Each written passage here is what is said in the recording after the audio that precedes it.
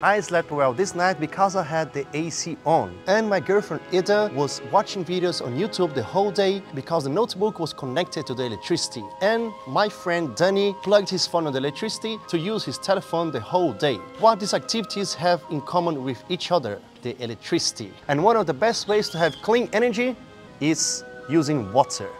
But water has no power in small quantities.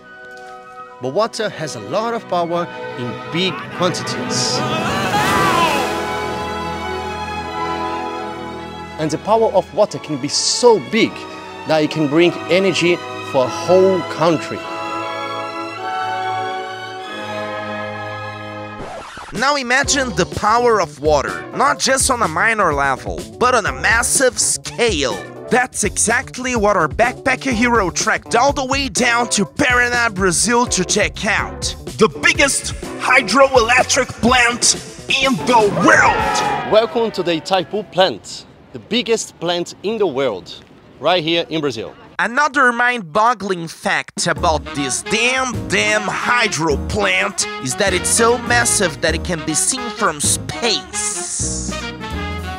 That's right, this hydroelectric powerhouse can be spotted from orbit. Now let's go back to our backpacker hero! And we're really lucky to see this right now because these doors are open just a few times a year. They only open this when it rains too much in this region, when the water levels are too high up, like 2 or 3 times a year they open this. And this much water can be 40 times more. My friend, this water plant belongs to 2 countries, not only Brazil. Brazil is just 50% and Paraguay is another 50%.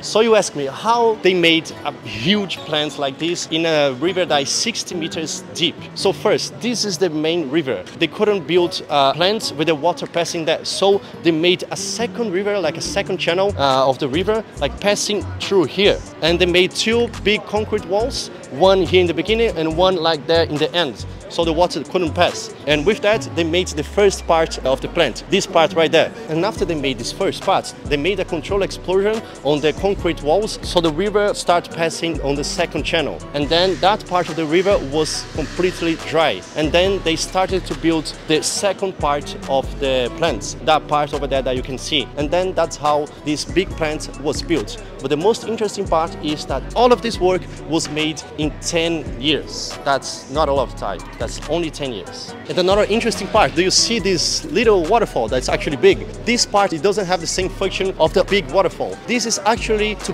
cool down the engine. It needs to be 60 degrees always, like a car engine. It needs to be like 60 degrees average. So this is the same. The water comes from the river up there, stay stocked in a storage in there, and then it goes back to the river from the waterfall that you can see right now. And do you see this part on the top of the plant? I'm here right now.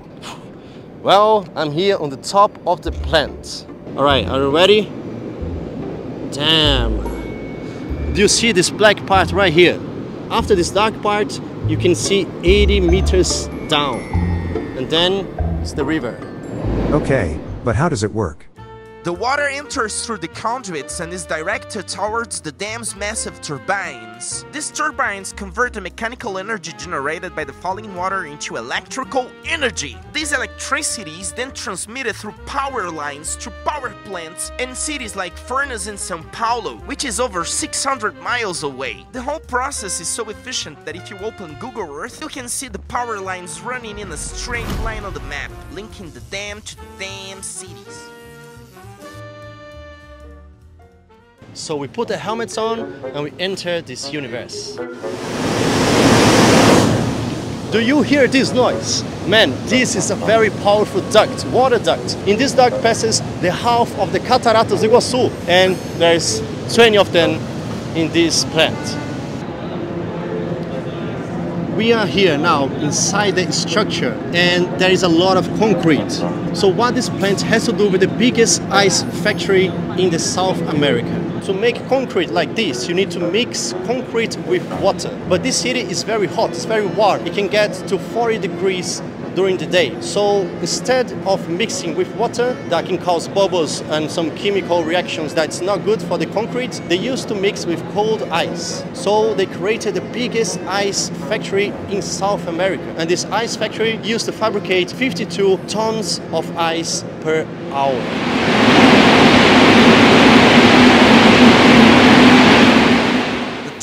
is so loud I'll have to narrate this part as well. As you can see, this is one of the turbines that generates electricity from the falling water. And you may also notice the alley is shaking just like those walls. That's because there's half the volume of Iguaçu Falls passing through that conduit. And that is the power that's making the walls tremble. So imagine the sound of this much power running through those turbines. It's not easy to stand that close.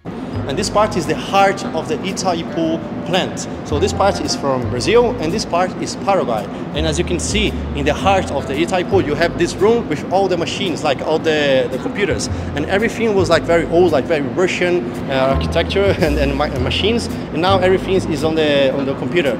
So everything now is digital. You can see on the screen, and they control all the plants here in this room, like what they're gonna turn off, what they're gonna turn on, what's going on inside here. So you might be wondering, just how much power are we talking about here? Well, let me tell you, this place generates enough electricity to power an entire country, Paraguay, and supplies a whopping 17% of Brazil's energy needs.